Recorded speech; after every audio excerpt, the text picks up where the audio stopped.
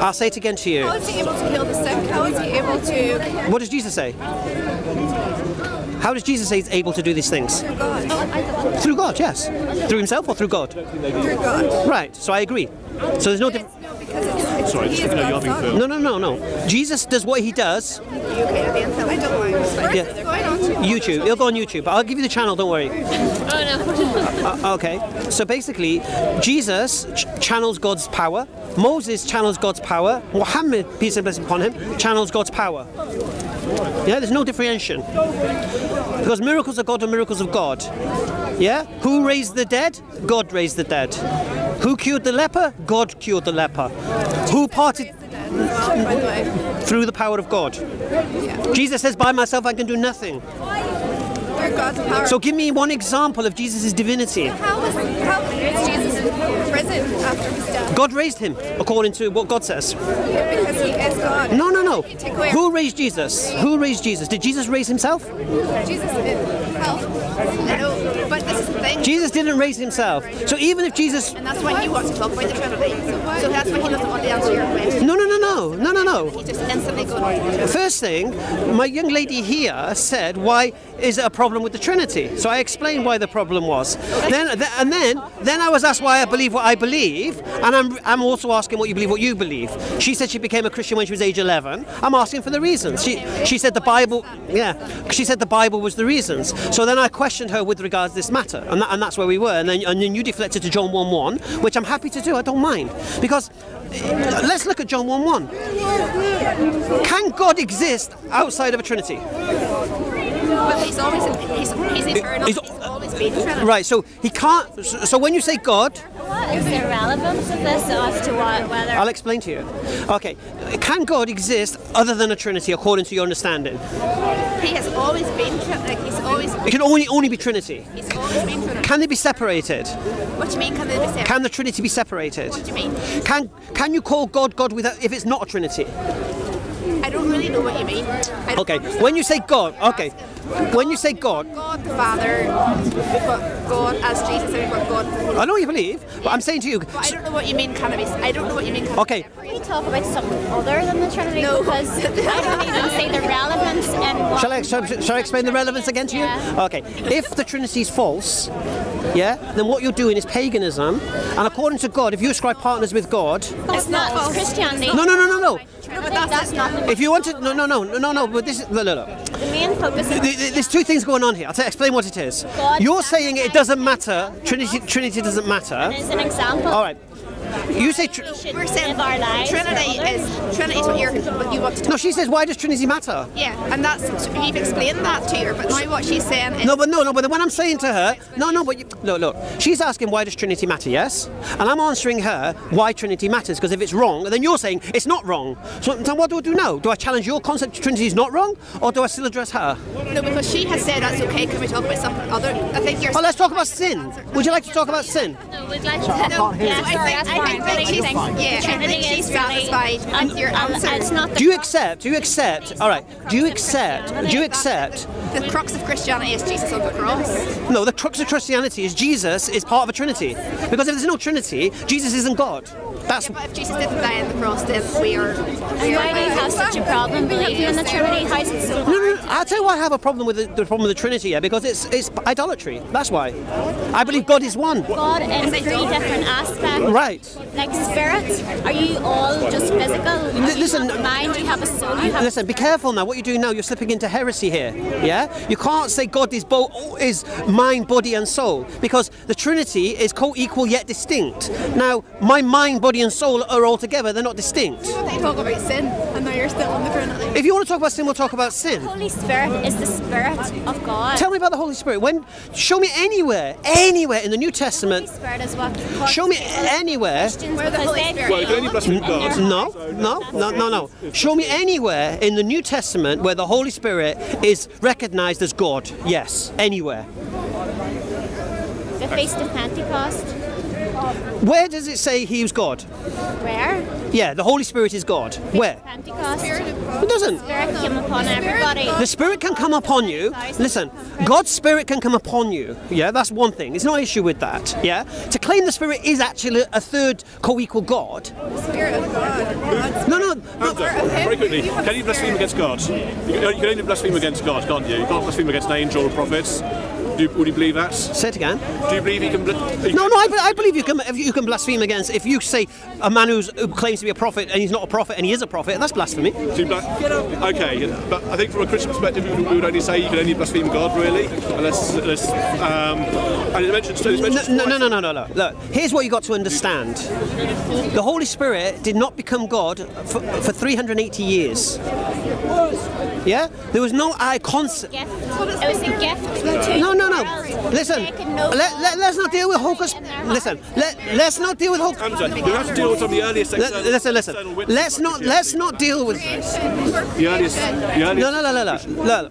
Let's deal with the Holy Spirit. Yes, let's deal with the Holy Spirit. Let's stick to the Holy Spirit. Yeah? That I will send the Spirit of the truth. Alhamdulillah. That does not mean it's God. The Spirit of the truth. Okay, let's understand something. Yeah, nowhere does the New Testament say the Holy Spirit is co-equal Trinity with the Father and the Son.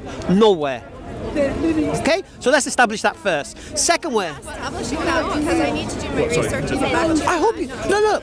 We're filming this. It's going to go on our YouTube channel, EF Dawah. Yeah. Feel free to comment. Feel free to take my email. It isn't an issue. Yeah, go for it. See, if you want to establish truth, we establish truth. Yeah, this is what it's all about. Now, you're carrying concepts which are not substantiated by your book. That's the problem you have. Every concept I carry is qualified by my book. So you believe the Trinity is Father, Son, and Mary, or you believe that's one of three? Is he really saying this? Yeah, I'm really saying. All right, just 1 second. I am really saying. Okay, so you think the Quran says that the Mary, Jesus, and there's two references, implicit references to the Trinity. Tell me what they are. I can't remember. I can't give you chapter and verse. Oh, you can't. No, I don't want chapter and verse. I just want the verse. Well, I can't even get the ayah. So what are you going to do? There's two references that I know. I'll tell you exactly what it says. Where Allah is speaking to Jesus. What does he say? And he's saying, where did they say that you're one of three? No, he didn't say that. Or that see either you, Mary, and the Father are the Trinity? It doesn't say that. Don't correct me if I'm wrong. Patrick, please don't embarrass yourself. I don't mind about embarrassing myself. Very kind of you to say that. I don't worry about embarrassing myself. Give me the reference about what it says in the Quran about what I'm referring to. So going back to what we were saying, yeah? Do you want to understand what you want to do? Sin? You said you want to talk about sin? I didn't say that. Do you want to establish the Holy Spirit is God? Trinity, I don't see the relevance. I don't think it's important. All right, let me ask you that question one more time. No, I'm going to ask you the question.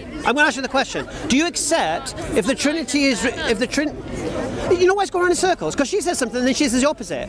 But I didn't say the opposite. I'll tell you what I did. All right. What I said was, I think she had after it. No. And I think you were happy. No. You wanted to get onto the crux of what Christianity was about. No, she said. You did say you wanted to get on. I think that your words were the crux of Christianity. No. Getting tied up in small. Okay, but this is not small. This is the greatest commandment. It's not small. It's the greatest commandment. The Trinity. The first commandment and the greatest commandment, according to Jesus. Your God with all your heart. No, Hear, O Israel, the Lord thy God is one. United one. Doesn't say united one.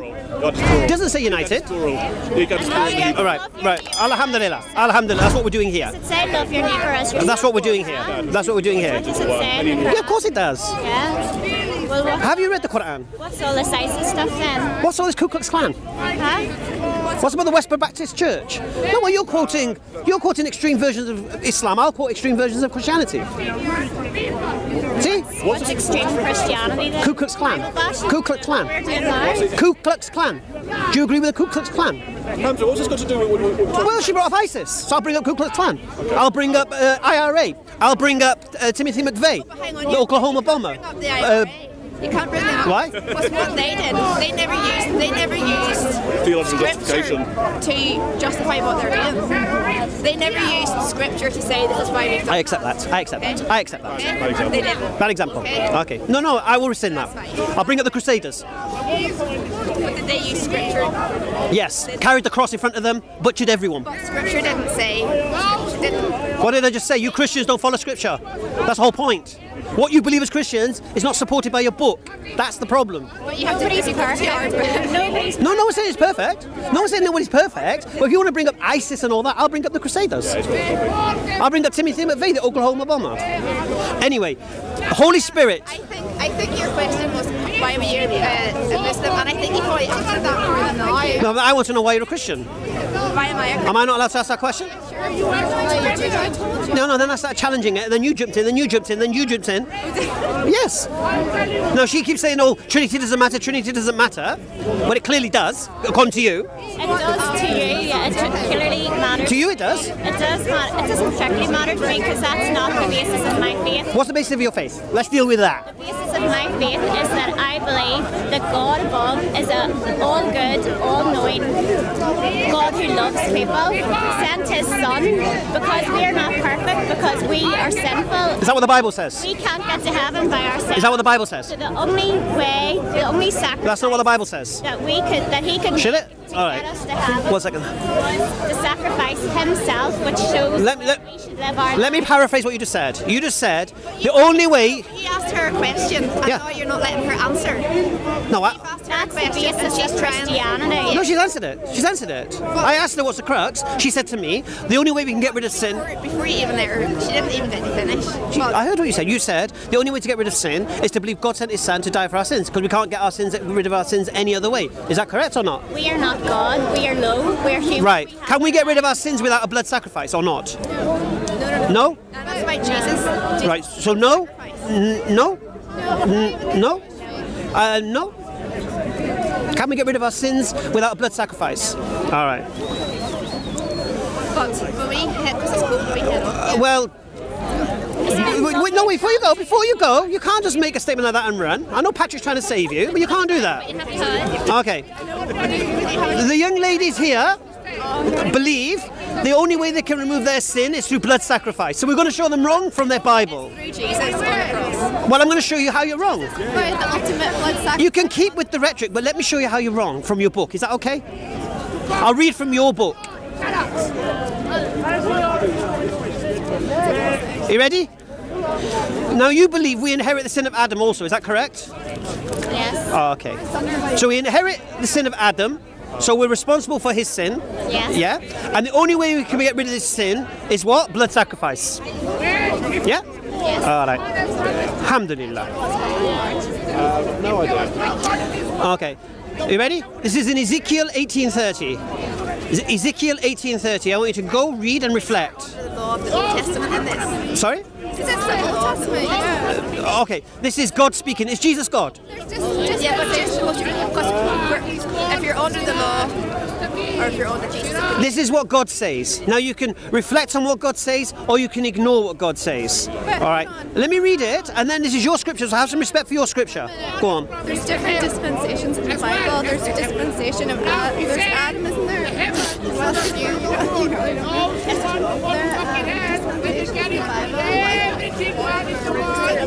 Is this sin sacrifice? What's the question? Patrick, you've got the Trinity of the Quran wrong, so no disrespect, you're no help to these girls. You just actually engaged with my question, so I'm not entirely sure about that. But anyway, what's the question? I don't know what it's supposed to say. It's up to you when you stay on the Okay. Okay, but hold on. Whenever you take it from the Old Testament, you need to think about, because the New Testament is grace, because they brought Jesus in the New Testament. Like, Okay. Jesus was born. Okay. So what you're saying is, in the Old Testament, they didn't need a blood sacrifice. Is that what you're saying? No, they did. They did. Hold on. They had to fight. Okay. All right. Okay. Adam said. All right. Two things here. You've got two problems here. I'll explain. Yeah? Okay. Animal sacrifice is unintentional sin, according to the Old Testament. Yeah? Animal sacrifice did not cover intentional sin.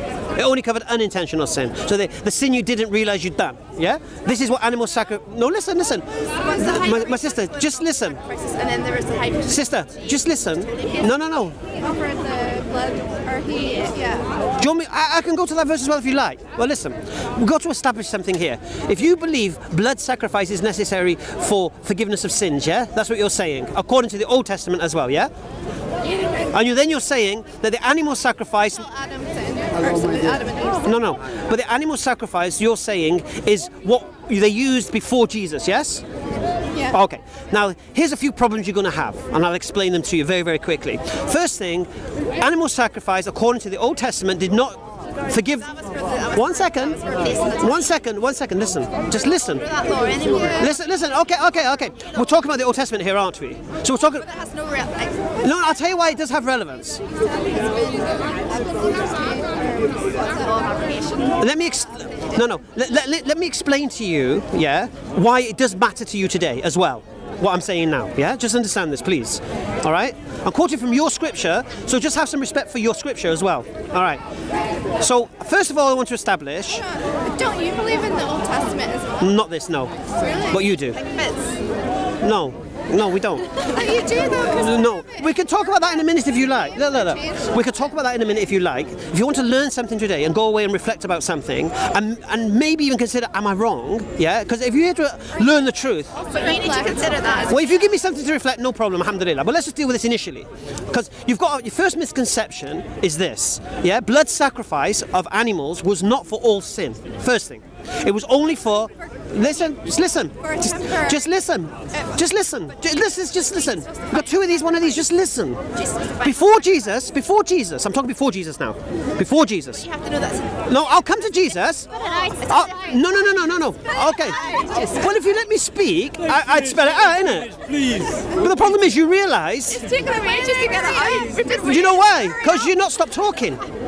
Because you've not stopped talking. You're talking a lot, making your points. No, because... We just really got to say it. See, if you don't talk, I can speak, isn't it? Hurry up. All right, so your first misconception is the idea that blood sacrifice is for all sin. It's not. That's the first misconception. You need to check. That about 5 times. All right, so you need to check that out. That's the first thing. Second thing. Which verse is it? I'll read it. I'm going to read it for you. I'll read it. Verse 1830. What is this off? This is Ezekiel 1830. Therefore, I will judge you, O house of Israel, everyone according to his ways, says the Lord God. Repent and turn from your transgressions, and sin will not be your downfall. Right? So God says, according to Ezekiel, to get rid of sin, you repent. Right? That's the first thing. So your Bible is against this idea that you need a blood sacrifice. That's the first point. Second problem you have now. You believe Jesus then became the final sacrifice, so no more animals, yeah? Is that correct? He was the final sacrifice. Right. If this is the case, why are animal sacrifices going to recommence when the temple's rebuilt? Because that's a Jewish thing. No. It is. Where did you get that from? Your Bible. This is a... Do you believe the temple's going to be rebuilt? It will be done. Right. According to the Bible, when God describes this temple and how it's going to be rebuilt, and the size of its pillars, and the breadth of its halls, and all of this description, yeah? Are you listening? Listen. Is this God speaking? You're not listening either. You're not listening to me. What are you talking about? Because you're saying that's us. It's not us. Well, it will be. You know why? Because the problem you got. I'll explain the problem you have. Because when the temple's rebuilt after Jesus, yeah, God says animal sacrifice will recommence. Why?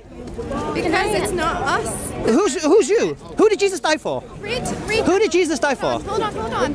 Read Revelation. Okay? Who did Jesus die for? Read a commentary and read Revelation, and you will see. You want me to ignore the prophets? The temple. No, I'm telling you. In addition to this, read Revelation. Listen. The temple. Why are animal sacrifices going to recommence? Hold on. Okay. So. Can I ask? Yes. Why are you so passionate? So against Christianity? Has something happened in your life? No, nothing at all. That you are like so close? Not at all. I look at you guys as I look at Hindus, as I look at anyone with false beliefs. Can you imagine if you put the passion that you have towards trying to misinterpret the Bible into... What are you talking about? I haven't misinterpreted anything. I quoted it verbatim. Trying to fight against Christianity. I'm not trying to fight against, Islam. I'm just saying that I'm a Christian and I believe in that. And so if you're a Hindu in India, you believe in Hinduism and Ganesh, and believe in that doesn't mean it's true, does it? But your geographical location where you're born and the family you're brought up in doesn't determine truth. I just find that you're very, very, passionately against Christianity. Of course I am. Of course I am. It's paganism. Why are you so passionately against Christianity? Why? Because I care for you. What does it say? Love my neighbour. I care for you. Right. So show me my errors and I'll show you your errors and we'll see who has the errors. Right. So I'll say to you again, look. You know when you think something's right in your head, but it's not. And you can't see it for the wood and the tree. Yes, that's you. No, that's you. No. Okay, all I've done I've asked you about your beliefs. The Bible's against your beliefs. It's not. You believe a blood sacrifice gets rid of sin. The Bible disagrees. You believe that yes. No, Bible disagrees with you. Really? He's kind of. So what does Ezekiel mean when he says, repent and your sins are forgiven? Explain to you. Well, explain that. I've explained. No, you haven't. Explain that. The whole Bible. Explain that. So if you take the Bible as a whole and you read, so you can read from like the Old Testament, and that was when you were under the law. But No, can you explain that verse where God says, if you repent, your sins will be forgiven? I'm going to explain it to you. I'm going to explain it. Repent, and your sins are forgiven. That's forgiven. No blood sacrifice. That's the whole message. Your sins are forgiven because God hears you. No, this is Ezekiel talking. There is no Jesus here. But this is what I'm saying. If we just look at the Bible for our time, if we're looking at it as a whole. No, you're just looking at the Bible now and forgetting the old time. That's the difference. I'm not. No, we can look at the Old Testament. Helps us understand. You're ignoring the Old Testament. We certainly are not. Okay, so God in the Old Testament, what does he say about the wicked man who turns from his wickedness? What will happen? Will his sins be remembered? I don't know what verse. All right, now here's it. Okay, Ezekiel. Okay, did you know that God says that if you repent, he'll forgive your sins?